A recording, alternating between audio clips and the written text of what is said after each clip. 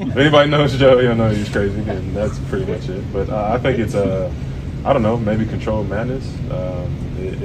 Celtics Practice Notebook. Kristaps Porzingis progresses, Jrue Holiday talks Mazzulla's craziness, Payton Pritchard reflects on increased minutes, Celtics blog.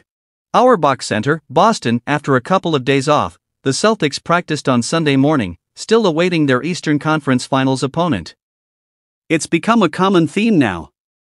The Celtics play the waiting game for a few days in between rounds. They practice while not knowing who their next opponent is going to be, and instead focus inwards on their own habits and mentalities.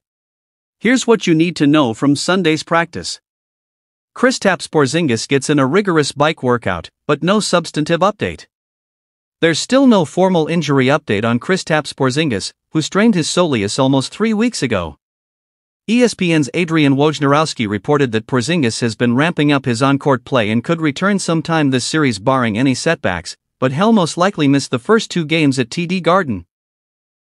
Joe Mazzulla declined to provide any specifics on Porzingis' timeline at practice, and when asked if he's optimistic that Porzingis will return this series, Mazzulla simply said, "I feel like I'm an optimistic person in general." Mazzulla echoed Holiday's sentiment on Porzingis' drive to return. "He's working hard every single day to make as fast of a recovery as he can," Mazzulla said. Jrue Holiday compared Joe Mazzulla's lectures on mindset and detail to being in a school session in one of the most entertaining moments of Sunday's practice scrums. "You go with it, you go with the craziness," Holiday said. "He honestly makes you lock in because it's so different. You definitely have to pay attention to the things that he says. Sometimes he might talk kind of fast, and he might talk through something, and you kind of have to be like, wait, slow down. Really locking in like that helps me, because it really makes me go back and be like, what did he say? This is what we want to do." Kind of like a, I don't know, school session or something like that, to really study what we want to do and really just want to be the best at it. We're so talented, and I think our biggest step has been, how do we mentally bridge that gap with our talent? Pritchard said, "If we become mentally as strong as we are talented, then we're really dangerous. So, I think that's what we've really been harping on, and we've been growing on." Payton Pritchard reflects on the increased opportunity this postseason presents.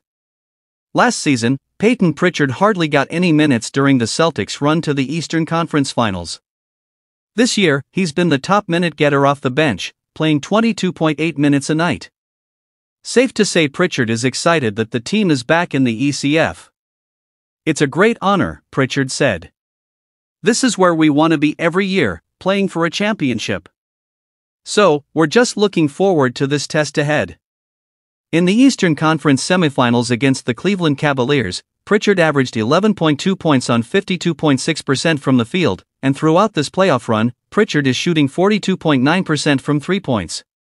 At practice, reflected on what it was like to not play last postseason, and how it only inspired him to work harder. When you're in the playoffs, you're watching so many great players play, and performances during these games are unbelievable. So, as frustrating as it might be not to play, it's like, you're watching this, it's motivating. I remember being a kid growing up, and you watch an NBA game. You watch a player, and you're like, wow. And then my first instinct was like, I want to go to the gym. So, last year when I was watching these games and I wasn't playing, it hurt but also motivated me to come in the next day. I put in my work and prepared for the future, not knowing